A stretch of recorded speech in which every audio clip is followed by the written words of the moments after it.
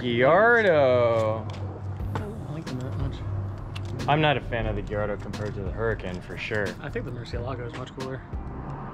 I mean, yeah. Dude, the LP 670, I think it was. Yeah. Oh, I think We're also talking about it. A Hurricane secondhand is like 140 versus a Murcielago is like still like 220. Yeah, Mercy's sick as shit. It's like twice the price, obviously. And then an LP is gonna be like 300-400. That's good. It's because it's cooler than the Gallardo. Resale value, bro. Gallardo's. You want to throw away your money? Buy a Lambo. I mean, okay. Yeah. If you want your investment to depreciate like 30% in value the second you roll off a lot, buy a new Lambo. Well, or you gotta wait, you know, 30 years. Yeah. Yeah. Anyways, what's up, guys? Today we are doing maintenance on not a Lambo. It's a Infiniti G37 LP. Nothing. No, it's an LP4. It's all-wheel drive. LP4. Or is it SV-4? G37X LP4. Yeah, so this is the G37 sedan that we have for the channel. If you guys are new to the channel, welcome to the channel. It is my lady's car. God, every time you do that. Yeah, I know. I do it to annoy you. It's really cringy. So, we have a walk around video, but to give you some basics, it's got some kind of like ground effects, basically Easy Lift Pro up front, Ventus AutoWorks sides, some random $11 rear spats, a 2x2 carbon rear duckbill that I had painted Malbec black along with the rest of the car, chrome delete on the belt line, Swift springs, MGB brake covers because it's an automatic and I don't care about upgrading to Akabonos for $1,400. Not a race car. Not a race car.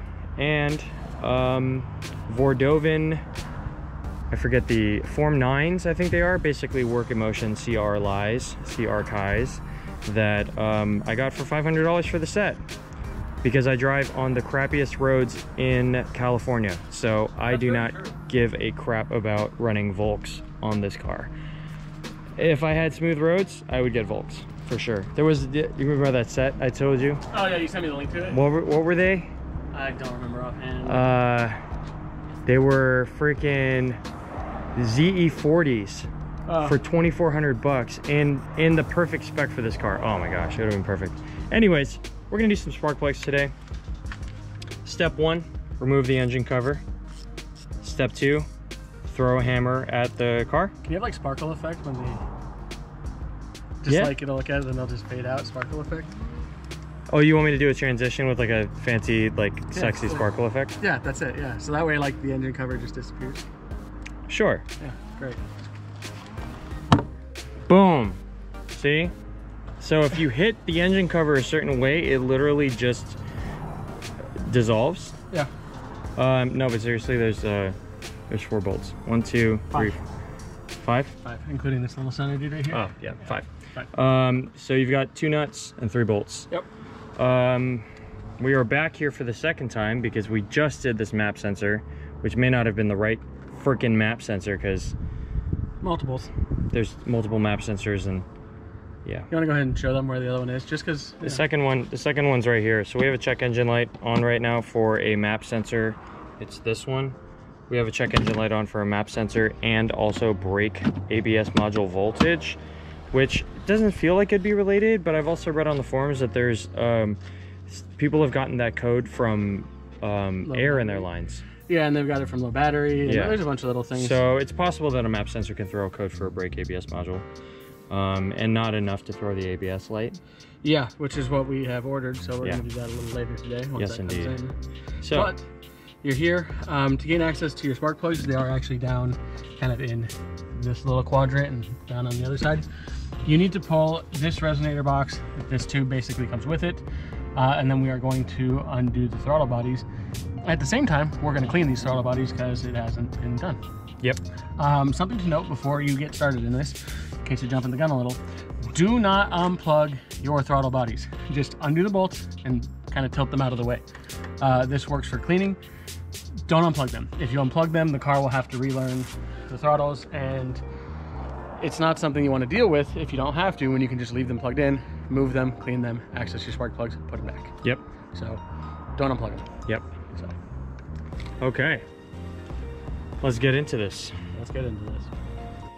All right, so now farther along in our spark plug swap process, we have removed the intake arms. Tubes. What are motorcycles made out of? Tubes. Two 8mm hose clamp bolts right here.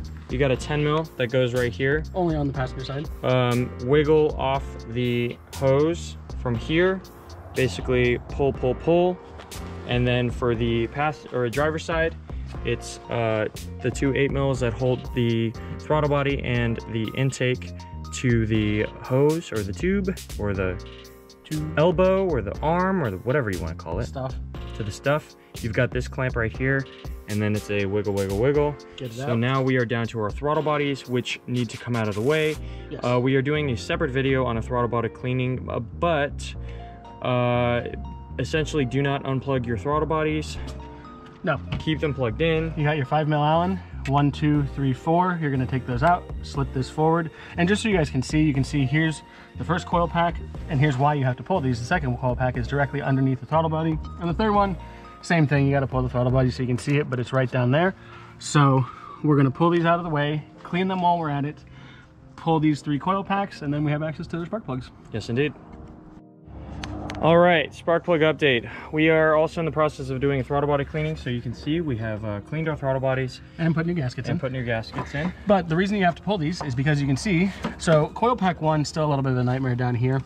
But 2, 3, access, very simple. Passenger side. Yes. Driver's side, coil pack 1 is even easier. Even easier. Yeah, because number 1. You've got a little thing going on in the rear coil pack on the driver's side, but these coil packs are held in with a 10mm each. You have 1, 2, 3. It would be 12 all day. 12 bolts all day. 6. 1 per coil pack. Oh, I thought I was looking at 2. That's right, 6 bolts all day. All right. Yeah, 6. All good. So we're gonna pull the 10s out.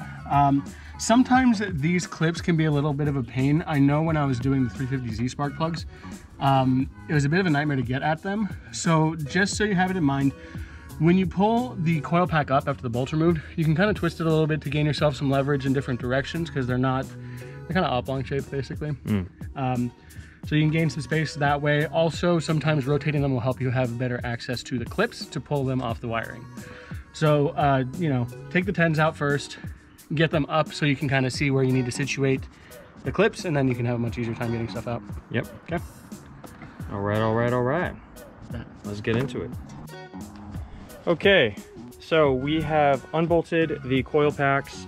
It's just a really easy squeeze on the side. And then what you want to do is, obviously, as Indy said earlier, you pull the coil pack up so you can get some leverage. You can give that harness a good squeeze, and pull it out. Rotate wherever you Yeah, rotate however you need to do to get access. This side was pretty straightforward. You just pull a wire out of the way.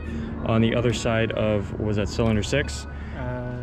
1, 2, 3, 4, 5, 6, cylinder 6. This side was a little tricky here. You just got to pull this little hard line out of the way. Yeah, it's just a clamp. Yeah, actually, fun fact, this is actually not a hard line. This is a rubber line. Oh, that's just a hard rubber line. Yeah, basically. It gets shitty over time. Yeah, so something we've discovered as we've done this, 164,200 miles on this car. We have oil on our coil packs for cylinder 2 and cylinder 3.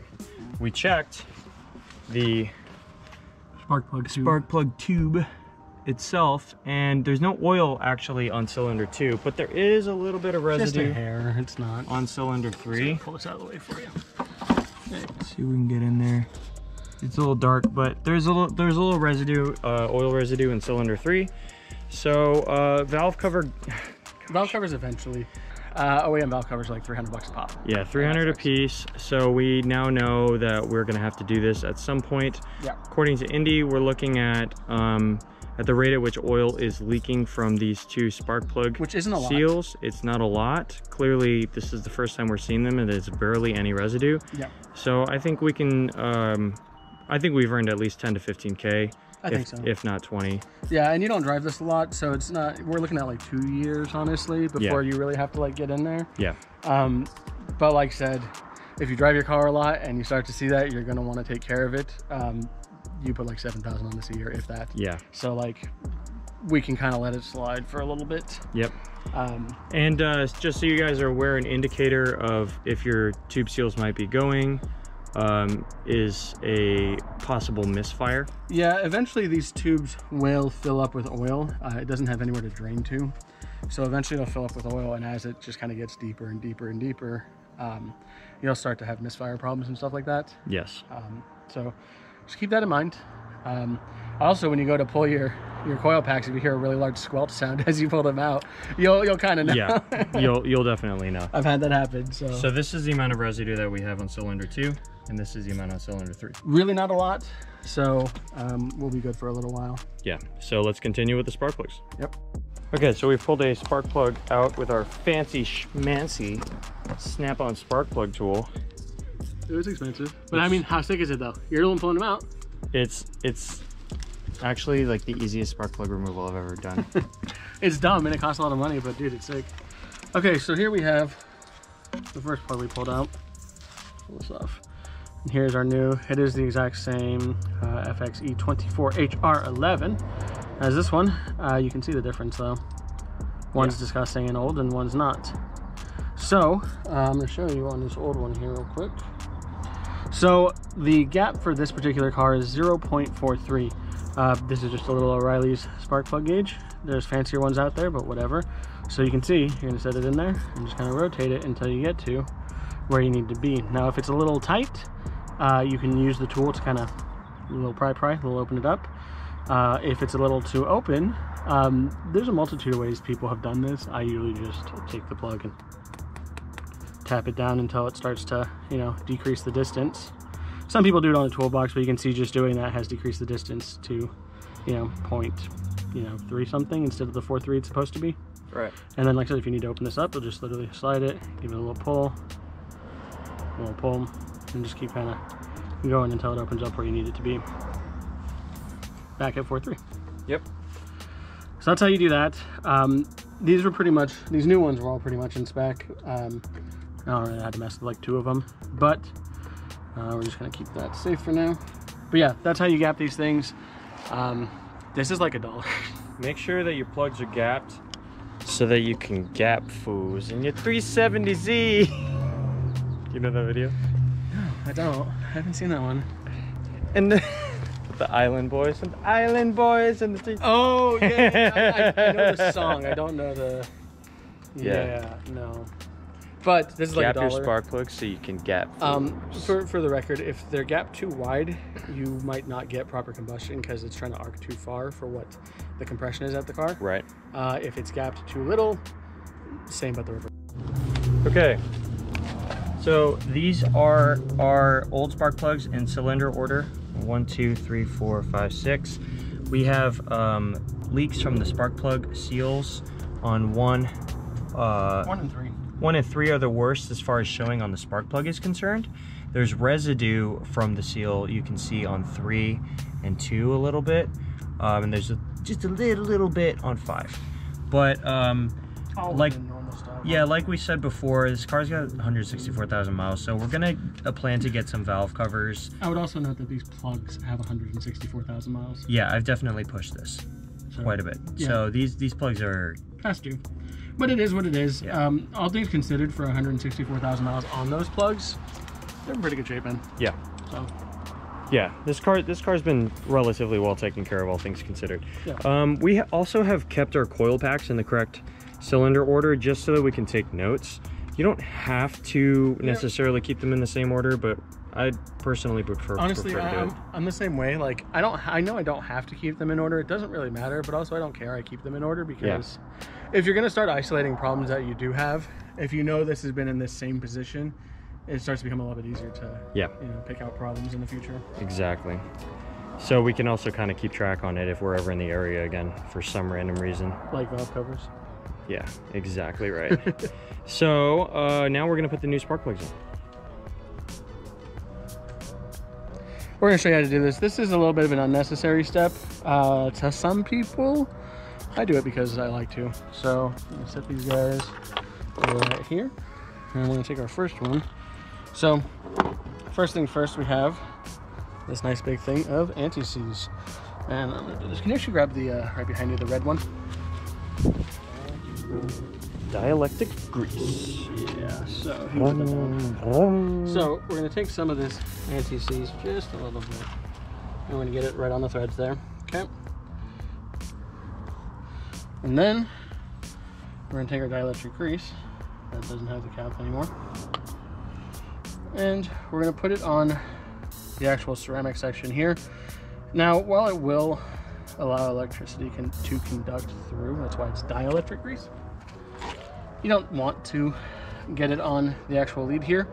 A little bit around the edge. Once you put the coil pack back on this, it'll create a seal that kind of keeps weather and water and oil from, most specifically, most specifically oil, from getting onto this and creating problems. So a little bit of dielectric grease just on the ceramic, a little bit of anti-seize just on the threads, and you can tell it's not a lot. You really don't need a ton here, because as you twist it in, it'll start to spread through the threads. Right. So let's go ahead and get these in. Yes, indeed. All right, so we have threaded in the new spark plugs. We are now tightening them down. Tightening them down. And since Indy is a human torque wrench, Torque. what do you think you're doing? About 15 foot-pounds? 50 weight? What is it? What are you, 40 weight? 50 weight? 40 weight sounds nice. That's his cousin in the snakeskin pants.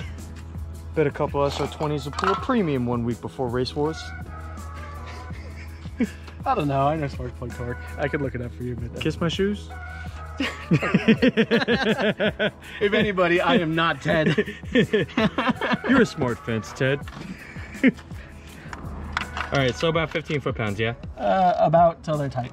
Don't over tighten. Yeah, do not over tighten these, because then you'll just ruin the crush washers. And if you do have an oil leak, actually, it's worse than you'll ruin the crush washers. What you'll end up doing, because the bodies are steel usually, and the threads on the head are aluminum, you'll just pull the threads out of the head. oh no. Yeah, you don't want to do that. And then you will not be able to get your spark plug out. You have to helicoil it, which I've done. But to be fair, I've never done it on a car I was working on. I did it while I was in school. Oh, okay. And so that was the point of the class, was to intentionally break stuff and then helicoil it. not... So I've never done it on an actual car. well, you haven't done it on a car because you've done it in school. That's what school's for, ladies and gentlemen. You know what the funny part is the class was kind of weird. They're like, here's this 10 mil, drill a hole and tap it and then break it. And you have to drill it out. I'm like, you just twist it out by hand, it's a 10 mil. Yeah. I don't know, it was a weird one. Okay, so 15 foot-pounds, we're gonna tighten these down and then basically make sure that these coil packs are wiped down and seated properly. Coil paps. Coil paps. Coil paps. And harnesses plugged in. Go, go, go, go, go, go, go. Okay, so. Sorry, what else? Check my TikTok. We got it all back together as the dogs scream and cry. No, they're cheering for us. They're cheering. They're like, woohoo! Yeah, G37! So, you just got to reverse your steps. You pop the new coil packs in, bolts and clips, just get them just barely tight.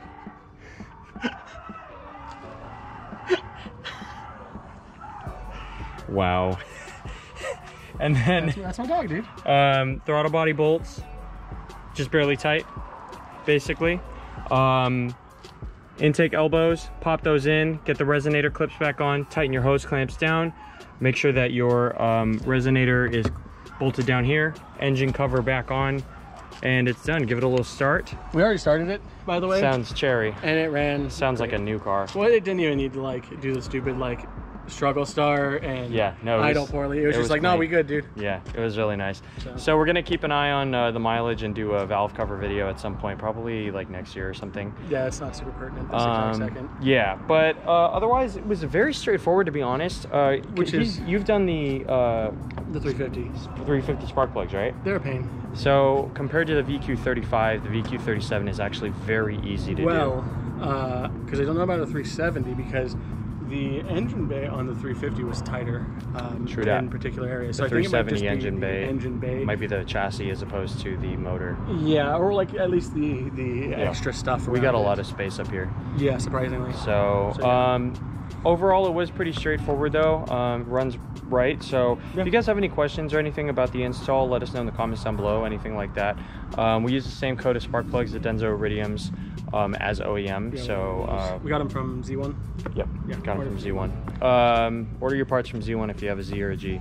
They have good stuff. Yeah, they have the best, in my opinion. And they have loyalty rewards. So if you spend a lot of money, you get cool stuff. Yeah, me. Yeah. Well, no, because like my first order for this thing was like 6K.